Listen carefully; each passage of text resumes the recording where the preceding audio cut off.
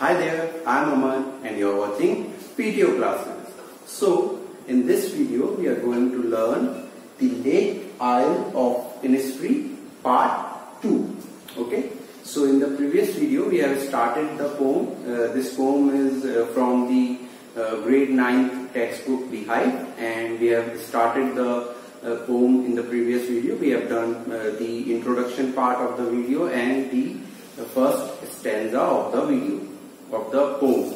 Okay, so we have done the part 1, and in this video we are going to go ahead with the concluding part. And I hope that you have studied the poem, the lecture that I have given you. You have gone through it and you know that what the poem is about, who is the poet, W.B. Yeats. Okay, so Yeats has written a very beautiful poem. You know about Yeats very well, that he was born in Ireland and he worked in England, in London, and Yeats was a very famous poet of Romanticism. He was a modern poet, and his poem, The Lake Isle of Innisfree, is a well-known poem, and you must be aware about the backdrop of the poem now.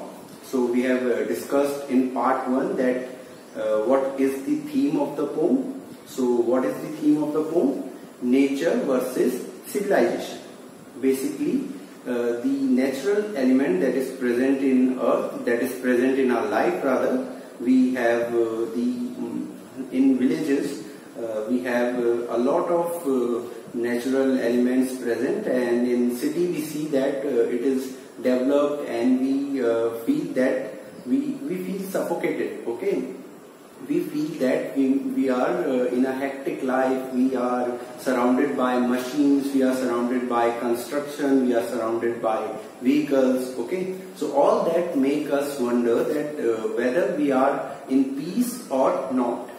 So the poet in the poem is in search of peace and tranquility. So he wants to seek peace, he wants to go away from the day-to-day activities, from the life that he is living. So he wants to go to near the nature. So in the poem we will see that his longing for getting back to his native place, the place Innisfree. So the Innisfree is a place which is known as the Lake Island. Okay, so the Lake Island of Innisfree. He was born in Ireland, so in a county he lived. Okay, in London he lived for after 15 years he went back to Ireland. So he spent his time for 15 years in London. Okay, so he wants to go back to his native village, and he wants to experience all those natural elements that he used to feel in his childhood once more. Okay, so in the poem we have seen that in the stanza 1, what we have seen that the poet says that I would arise and go back to Innisfree. So he is saying in the part 1, I have explained in the stanza 1, he shows his desire to go back to his village, and there he wants to build a beehive, because if he is there he will want to have food. Without food he can't survive. So he is saying that I will grow bean rows. You all know what are beans. So he wants to grow the bean rows. He wants to have his beehive from which he can get the honey. And he is saying that I will make a cabin there with clay and wood, and I will reside in the cabin, and the only sound that will disturb me in my village will be that of the honeybees that I will have in the beehive. Okay, so you see that while we are living in the city, there are a lot of things that affect us. The noise that comes from the vehicles, that comes from the industries, that comes from everywhere. Okay, so he is saying that only noise that I will hear will be of that honeybees. So in a sense he is showing us the difference, the contrasting element, that what is a major difference between the city life and the village life.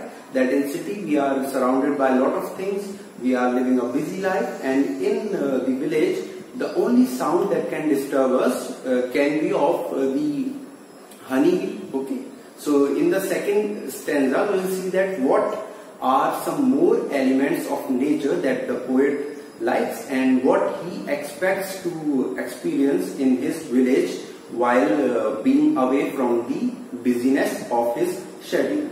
Okay, so now let's start the second stanza. I will read the poem. And I will explain the poem simultaneously, and then we will move ahead to the third stanza, and then we will see the poetic devices that are used in the poem, and our poem will be concluded. One more thing, I have mentioned in the previous video that what question I have given you. When this video will be uploaded, when this video will reach you, that day our Google Meet session will also be there. So in that session I will ask you the question that I have posted in the part 1. So those who don't know what question I am going to put up in front of you, you must go back to the part 1 and watch that video as well. So now let's start the second stanza of your poem, The Lake Isle of Innisfree. Let us now look at the second stanza. First stanza, I am sure you all are now, you have now well understood. Now we will move ahead to the second stanza, which is a very important stanza of the poem because it will tell us that how the poet finds peace. In the first stanza, he is seeking peace. He is saying that if he will go to Innisfree, he will seek peace, he will have peace.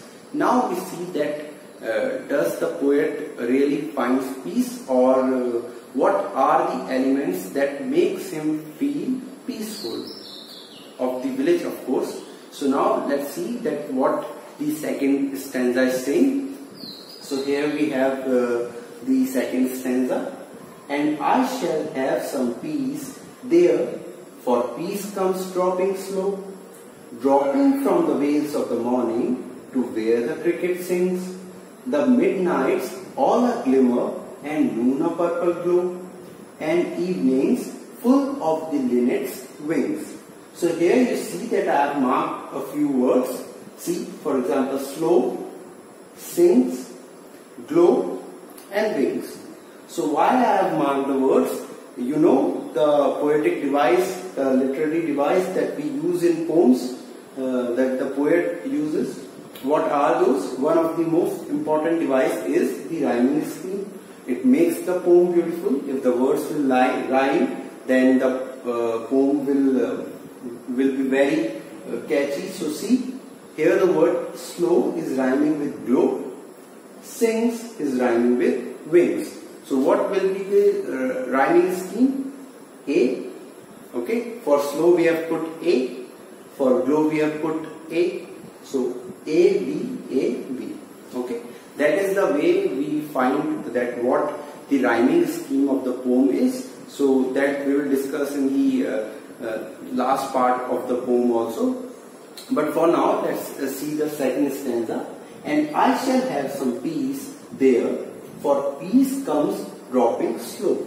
So the poet is saying that in Innisfree I will have some peace there because peace comes dropping slow. He is saying that I am not very, I am not very, in a very early, I am in a very early stage, and I am not very,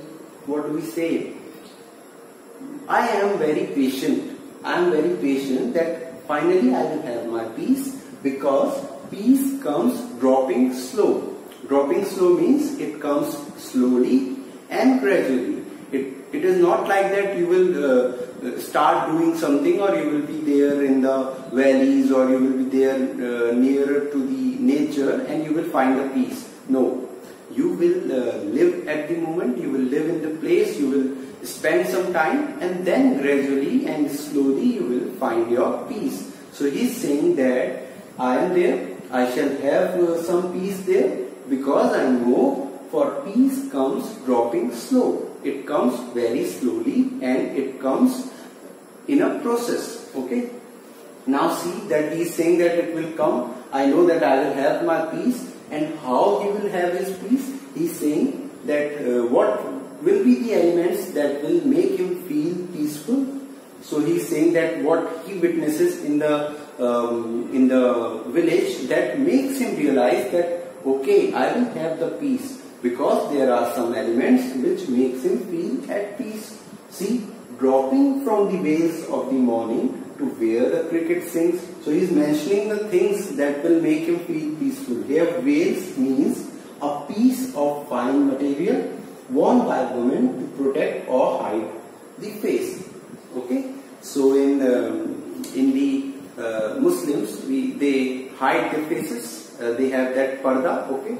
So that is mentioned here. The veil that is used to hide the face. Maybe you can hide the face for sun, to protect you from sun. Okay. So he is saying that the dropping from the veils. So he is saying that peace will come from the veils of the morning to where the cricket sings. Okay. So what do we understand by from the veils of the morning? So he is saying that the morning where the clouds have covered the sky, it looks like that a woman has covered her face with a veil. Okay. So he is comparing the cloudy sky with the veil. So he is saying that will make me feel peaceful. The cloudy sky, it looks very beautiful to the poet, and he is saying from there I will get my peace. And to where the cricket sings. Okay. You know what is cricket? Cricket here doesn't mean the sport that we play. Cricket means an insect like grasshopper but with relatively shorter legs. Okay, it has a shorter leg and it is like that grasshopper only. So it's saying that the cricket sound that will come will make me feel peaceful.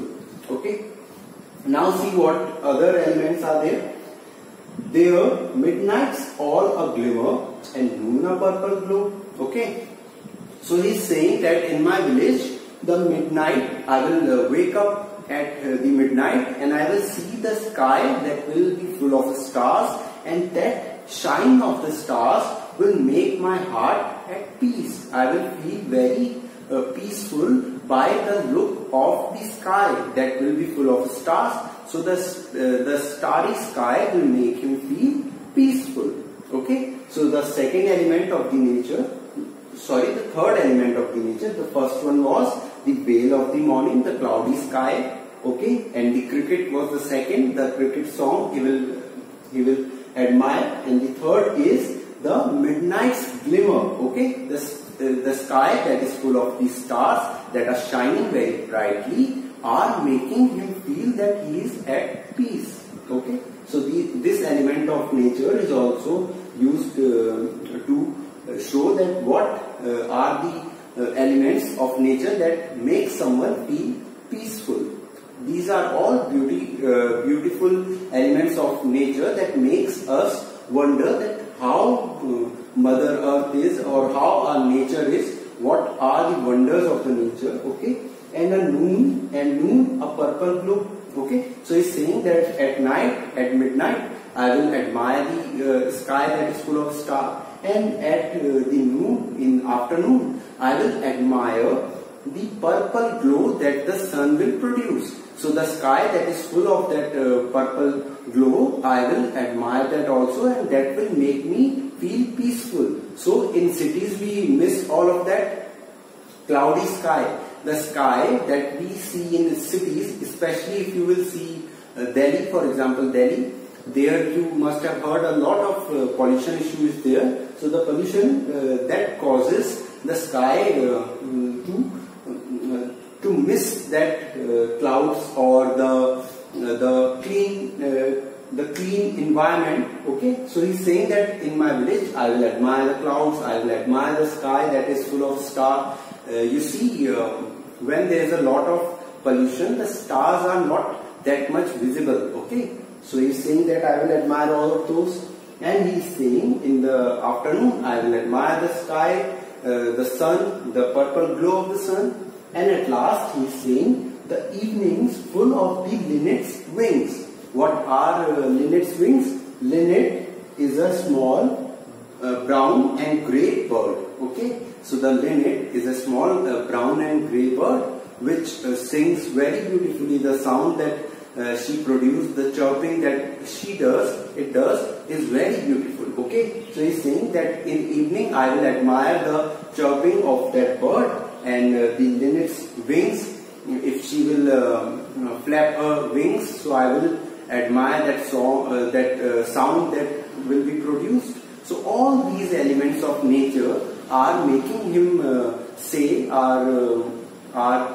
making him in a peaceful state of mind. Okay, so the poet here mentions all of these elements. You have understood what are the elements. First is the sky that is full of clouds.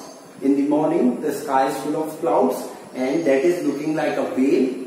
Okay, and second we see that the cricket's song that he will admire, and the third is the midnight's glimmer, the sky that will be full of stars, that shiny stars will make him feel at peace, and then the afternoon's purple glow, the sky that is filled with the sun's purple glow, that is very nice view. Okay, and then he says that an evening's full of the linnet's wings. So all of the elements that are missing from the city life he has mentioned here. So he has mentioned that how he will feel at peace in his village. In the stanza 1, we have seen that he is adamant to go to his village. He is adamant to go to the lake island of Innisfree, which is the lake isle. It is called the lake isle. So he is saying that he will go there and he will admire the beauty of nature and it will make him feel peaceful. But here in the second stanza he has mentioned the elements which will make him feel that way. Okay, so I hope that you have understood the first and the second stanza. Now we will move ahead with the concluding stanza and then we will conclude our poem. So I hope you have understood all of the elements that are there for the poet to feel at peace.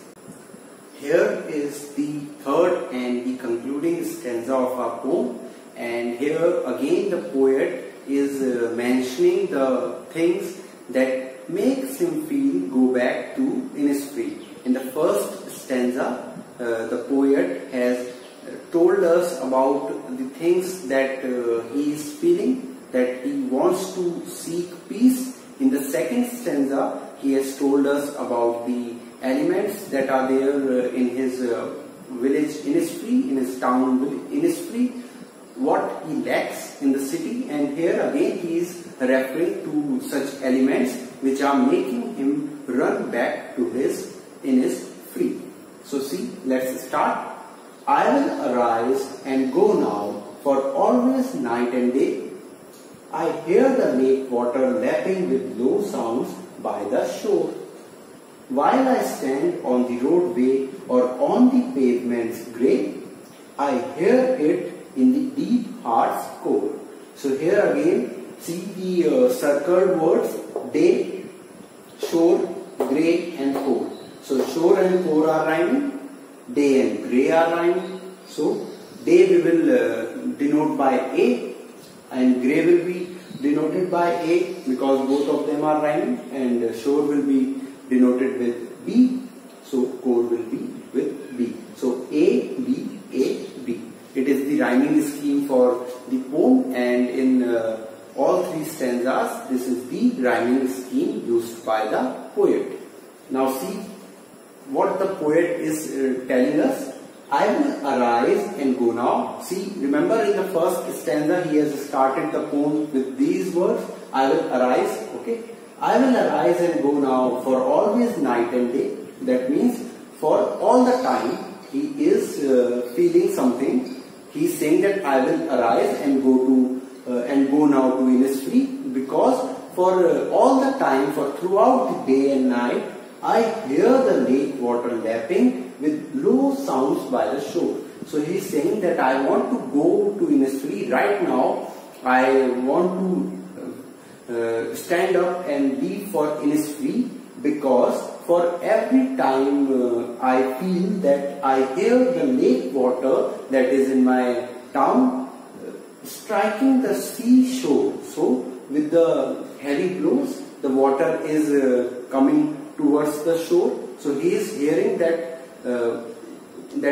sound of the river, and he is saying that I want to run back to my town because I hear that sound. And in the city he is hearing the vehicles noise, all of that noise he is having. So he wants to hear that sound once more. He is saying that in my mind always that sound is coming.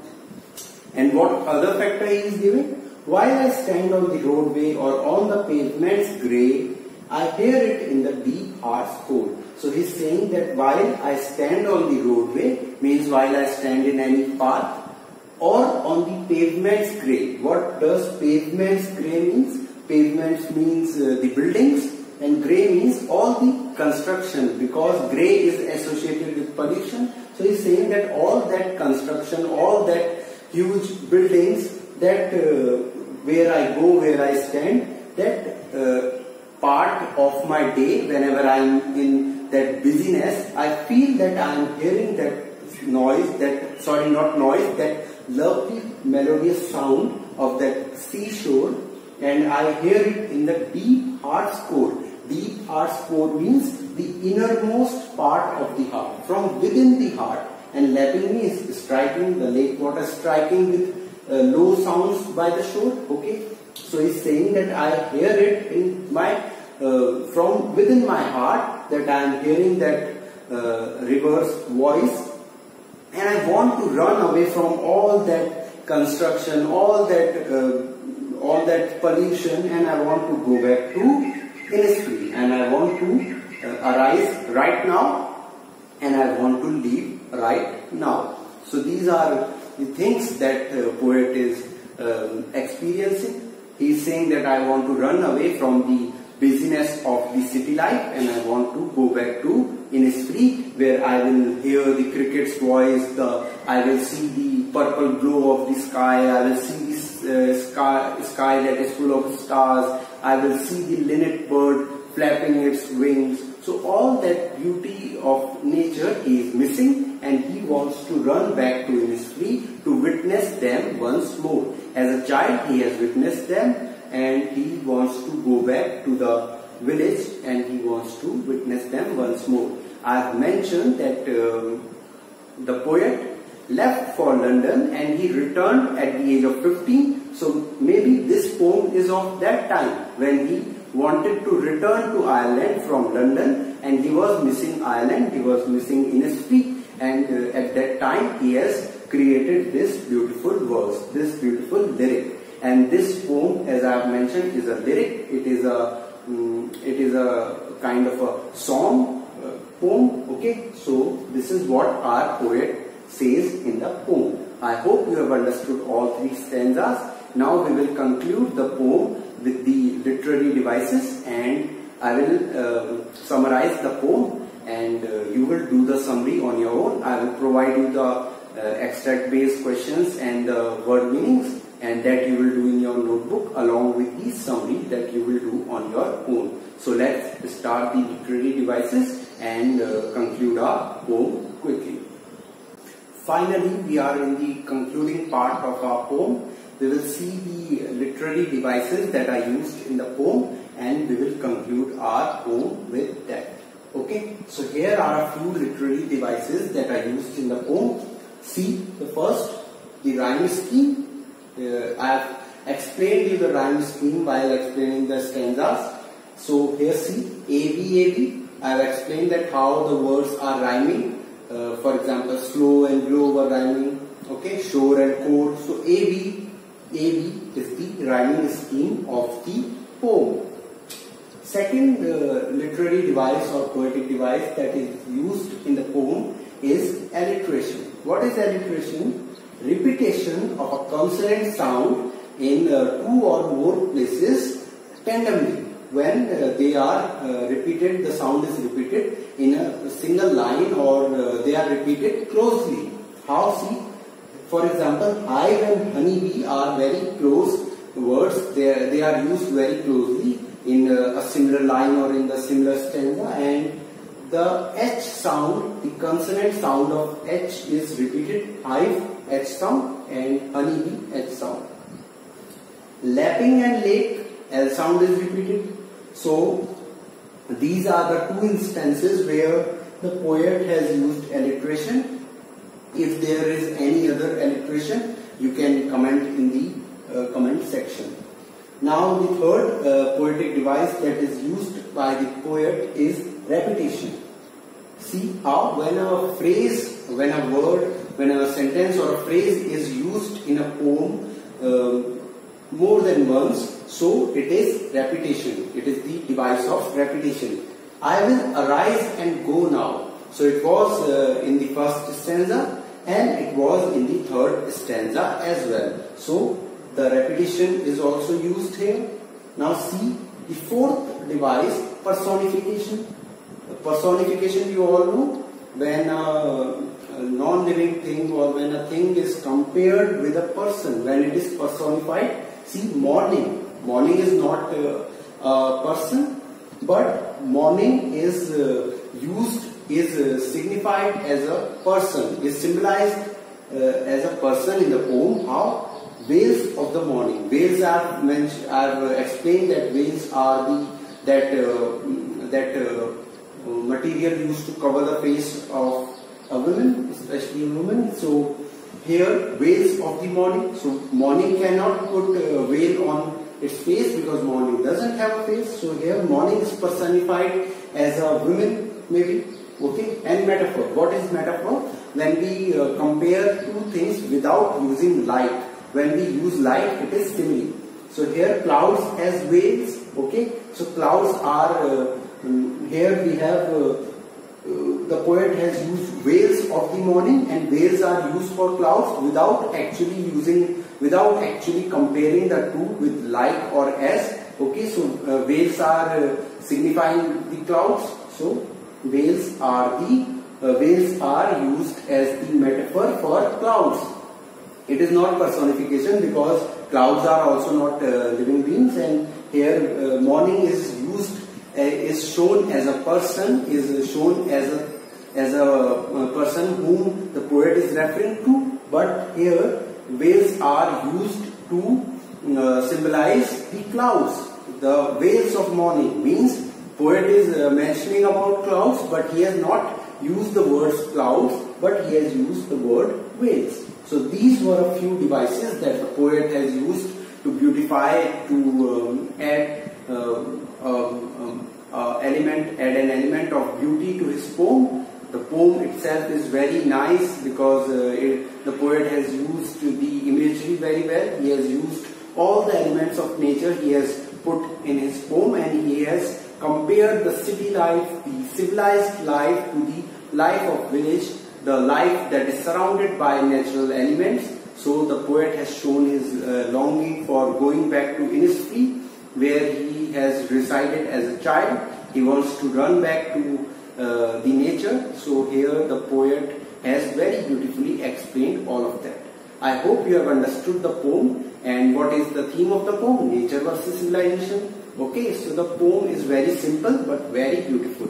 You also must be having few things in mind that makes you feel peaceful. I have mentioned in my previous video that I will ask you in the Google Meet, what are the things that makes you feel peaceful? So that question we will take in the Google Meet session. And for now, here our poem concludes. I hope you have understood the poem, and I hope you have enjoyed the poem. And if you have any confusion, feel free to ask. Okay? Anytime you can send your suggestions, your questions, your feedback. And if you have any confusion, you can put in the comment section as well. And if you want to talk to me personally, that is also welcome. Okay? So this was Aman. You were watching PTO classes, and we have learned the poem The Lake Isle of Innisfree. So till the next video, take care of yourself. We will meet again soon through the online lecture through the lecture from YouTube, and we will interact again on Google Meet. So till then, take care of yourself.